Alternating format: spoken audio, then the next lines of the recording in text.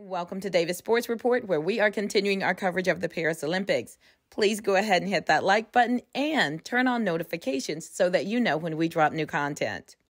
There was a lot of anticipation to see the 16-year-old Quincy Wilson compete, and the long wait is over. Yes, Wilson competed in the qualifying round for the United States on the first leg of the 4x400 men's relay. That's a tough leg to take, but my assumption is they put him on the first leg due to his lack of experience in relays on the big stage. Putting him at first leg, he would only have to worry about handoff, not receiving and handoff. And if you know anything about the history of the U.S. relay teams and handoffs, well, if you know, you know.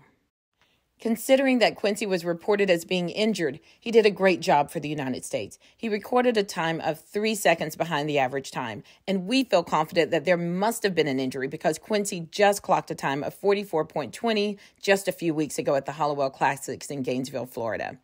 Today, Quincy had a leg time of 47.27. Next up on leg 2 was Vernon Norwood, and boy was his efforts heroic as he put the U.S. team back in contention with a leg time of 43.54. Norwood had the best recorded time for the U.S. team and second overall, coming in only behind Muzala Simbukanga from Zambia, who won bronze in the men's 400-meter behind Quincy Hall and Matthew Hudson-Smith earlier this week.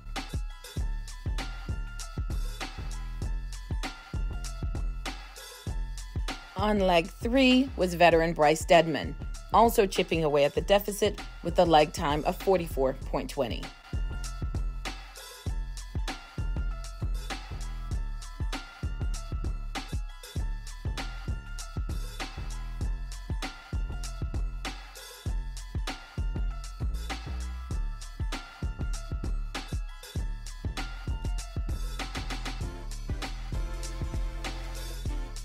And on the fourth and last leg was Christopher Bailey, who put the United States squarely in third with a leg time of 44.14, giving the United States a total time of 2 minutes, 59 seconds, and 15 milliseconds.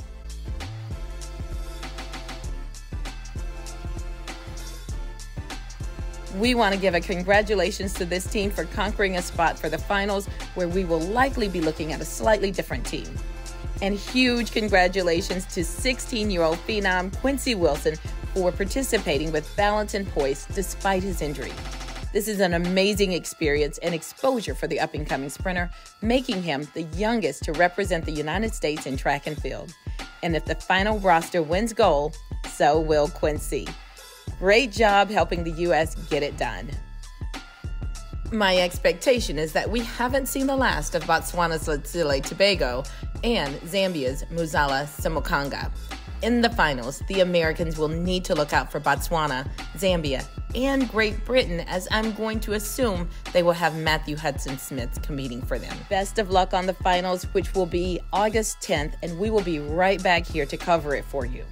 As always, thank you for joining us. Please like, comment, and subscribe. We will see you soon.